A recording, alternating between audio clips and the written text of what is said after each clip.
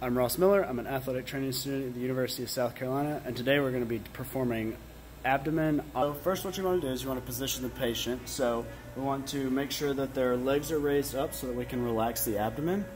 We want to protect the patient's privacy, so if we have a separate room or something, we can do it in there, because we are going to lift the patient's shirt.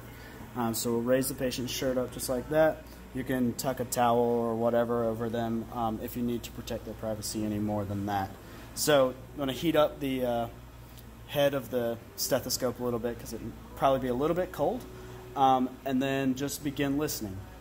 So when you're listening, you want to do multiple different locations when you're listening.